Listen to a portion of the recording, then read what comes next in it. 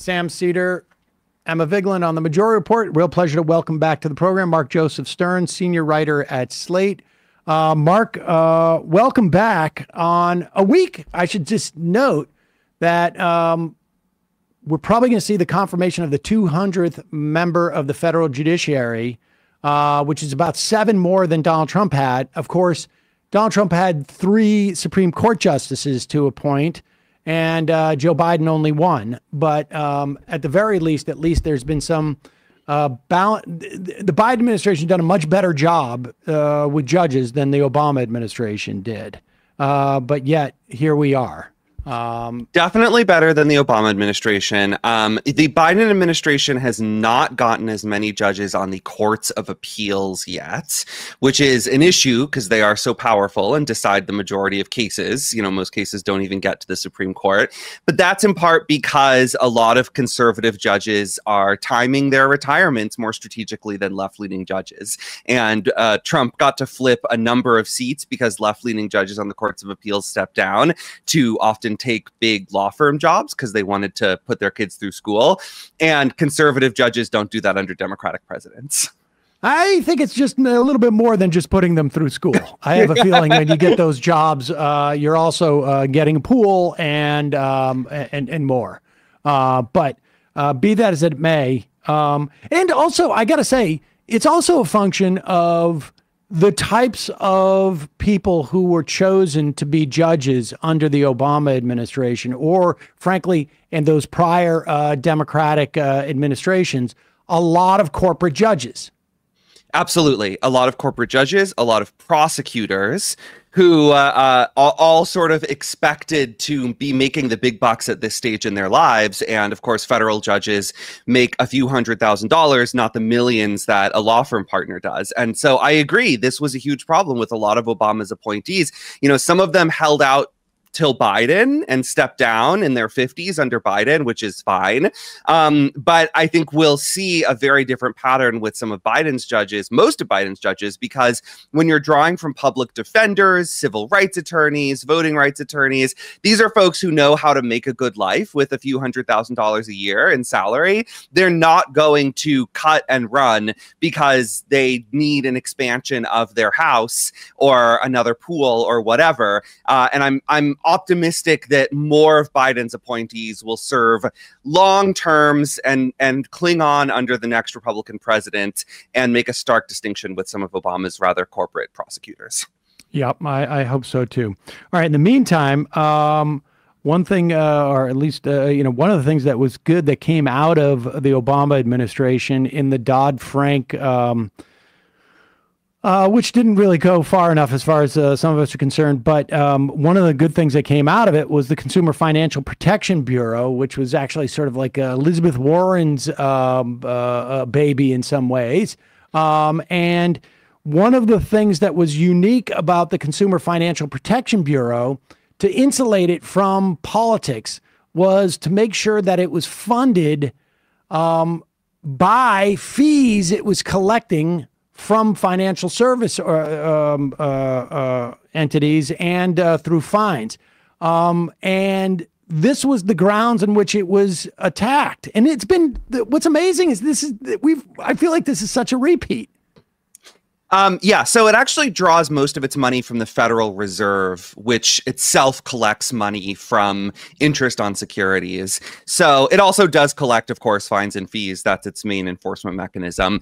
But yeah, I mean, the CFPB has been under assault since the day it was created, and the Supreme Court struck down a small part of the law that created it in 2020 by holding that the president can fire its director. As Elizabeth Warren created it, it was supposed to have one director who served a 5-year term, and the president couldn't fire the director unless they did something really, really bad.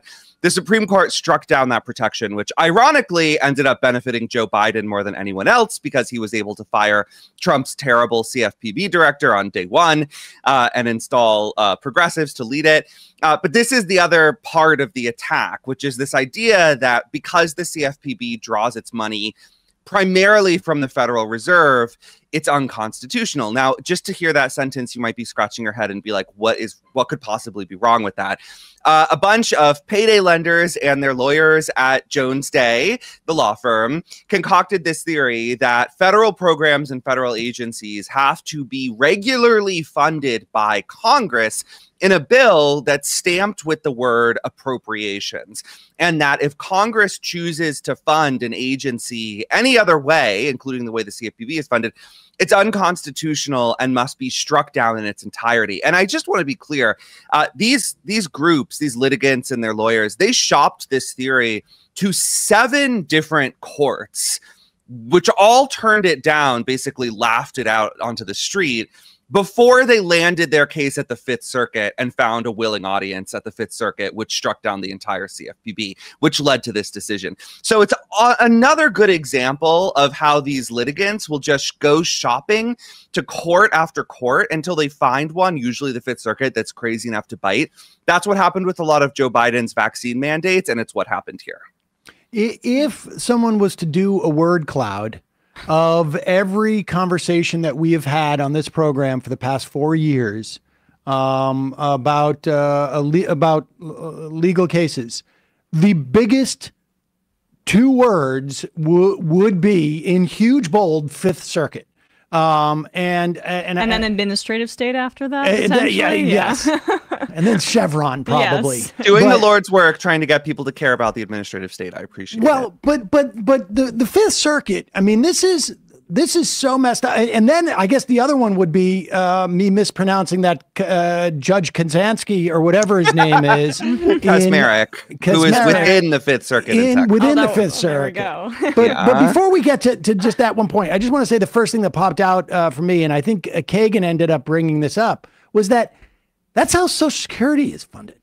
Like, Social Security is non-discretionary spending, which means that every year, there is no word appropriations for Social Security because Congress does not appropriate money from the general budget to Social Security. It is its own self-funding mechanism.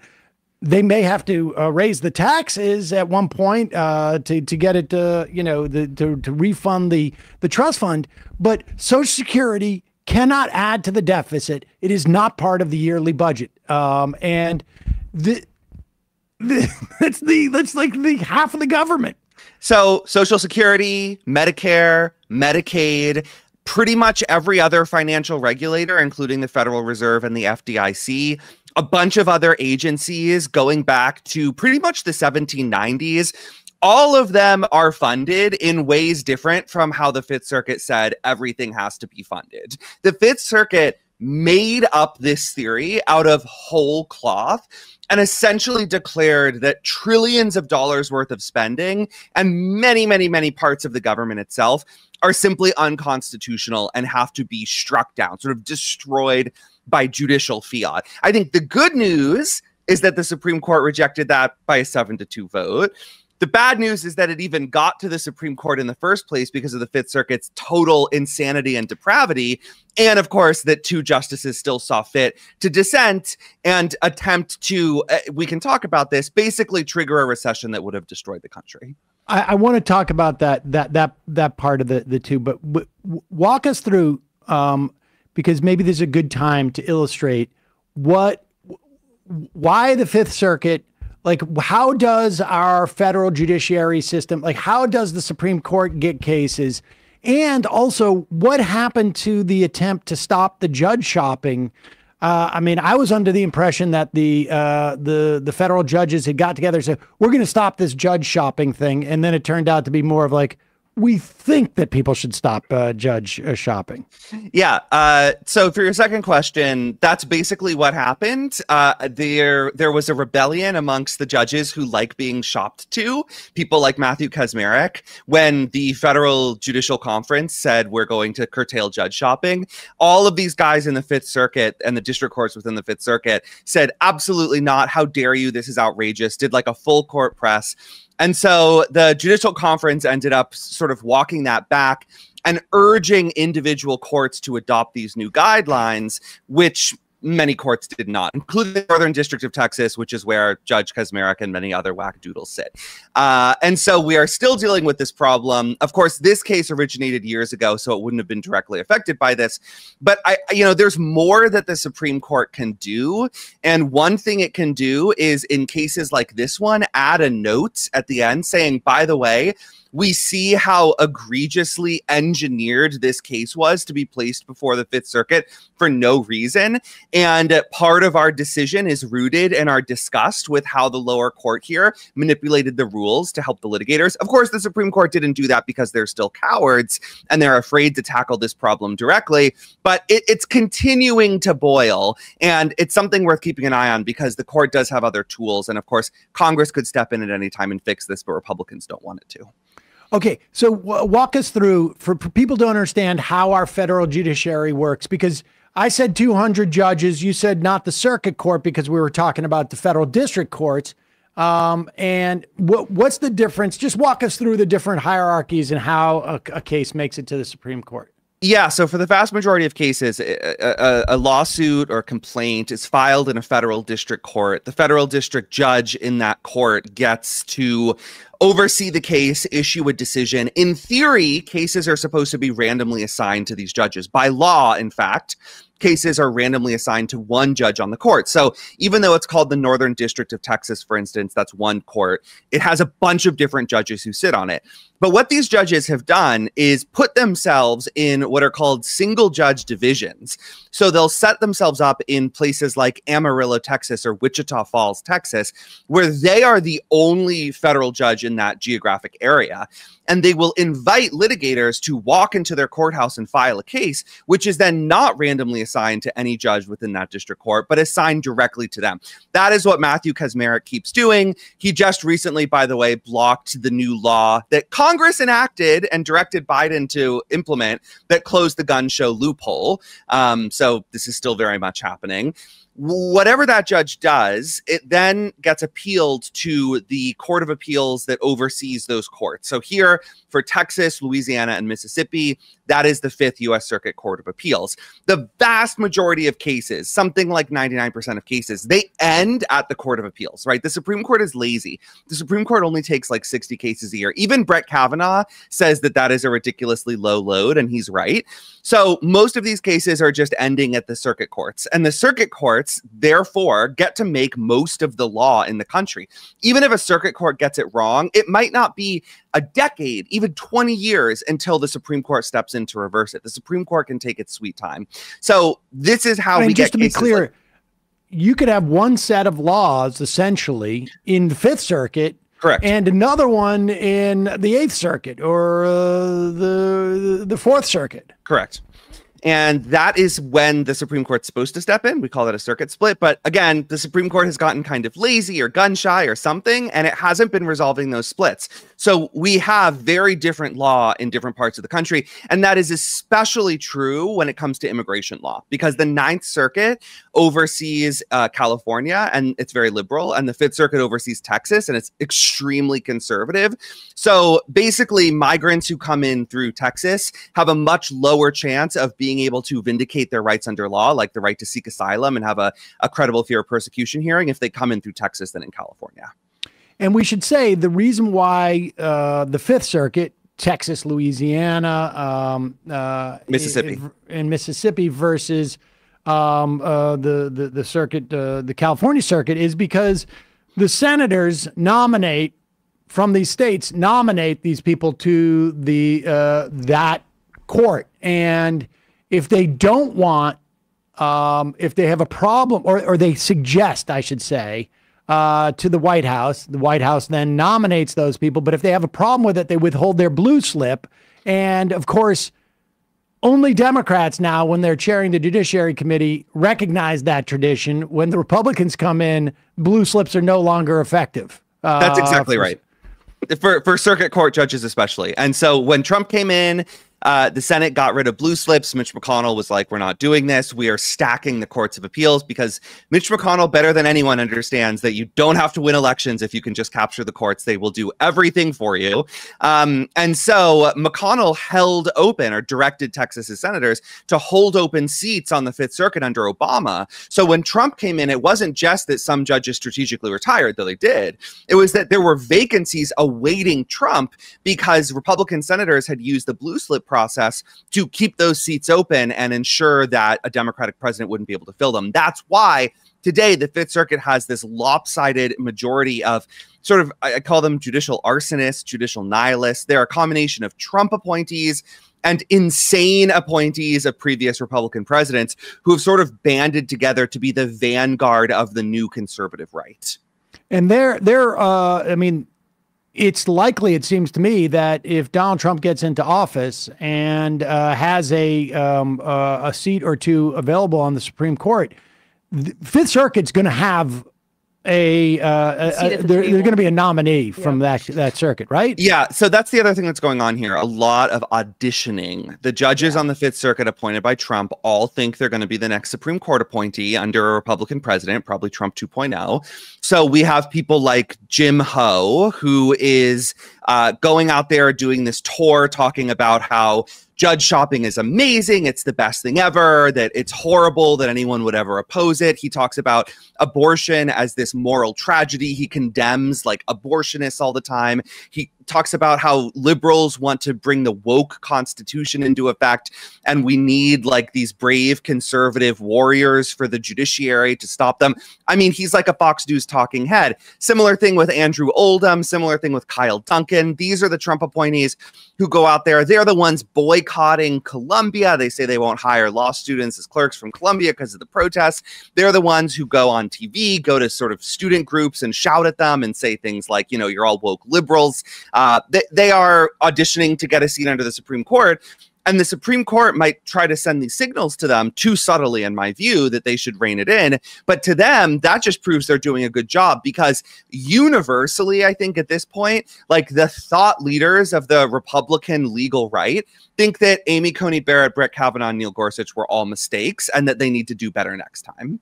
Right. They all think of them as like suitors, essentially. Squishes. That's right. Yeah. And Souter was appointed, just for 90% of you who don't remember this, was appointed by George Herbert Walker Bush. And was it a little too much of a New England conservative for them? Too much of a New England conservative. We should be clear that these people are not suitors, though. Like, you know, right? No, exactly. It's the next model, and the next model comes out. They're suitors as far as these conservatives in Texas are concerned. Yes, but they're completely bat crap crazy on if we use just normal,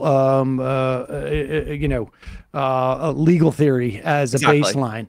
You know, we've just gone from, I mean, these guys at the Fifth Circuit are basically Marjorie Taylor Greene, as far as I'm concerned. But you know, well, Alito may be Marjorie Taylor Greene as well. Like, I know we'll get to that, but they already have. Like, you're saying, Mark, that, you know, some of these guys are Fox News judges. I saw, and I'm stealing this from somebody, I forget who tweeted it, but Alito's not a Fox News judge. He's a Newsmax judge with what, like, we're at that level already. It's just a question of more numbers on the Supreme Court who would be in lockstep with a guy like Alito, I think. Yeah, Yeah. Right, sorry, before we get to Alito, let's talk about this other case out of Louisiana. Well, I just wanted to briefly sort of wrap on the CFPB thing, if I can, because I think that's a really good point. So, like, what happens is it's these payday lenders who are challenging the CFPB because they want to put these extortionist loans out and collect all this interest and screw people over. So the housing industry, which is like not a bleeding heart industry, let's be clear, like housing people and bankers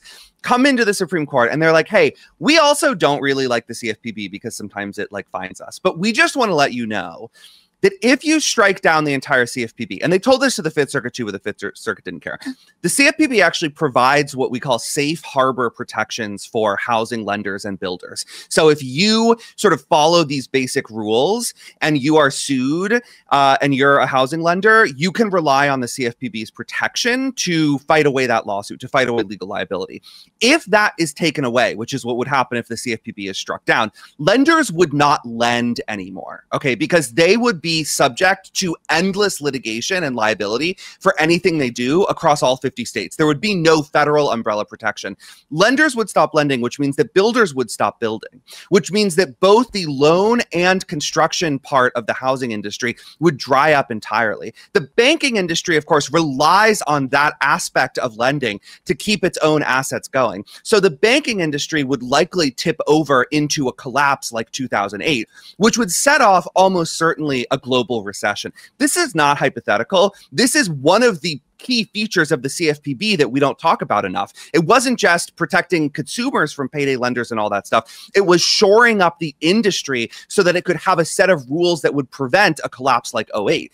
And so if Sam Alito and Neil Gorsuch, who are the two dissenters in this case, if they had gotten their way, if they had destroyed the CFPB, we would not be having a conversation right now. We would be running to our banks to withdraw as much money as possible to stash under our beds, because this case was quite literally a direct challenge to America's ability to maintain a functioning economy in 2024. It's a good lesson too. If you have a cousin or a little brother who is a libertarian, ask them how we work that out between our own separate private judiciaries that would deal with lawsuits against lenders in that instance. Hey folks, don't forget to hit the subscribe button and check out our daily show. We do it every day at 12 p.m. Eastern for about 2.5 hours. We even take phone calls. You should check that out.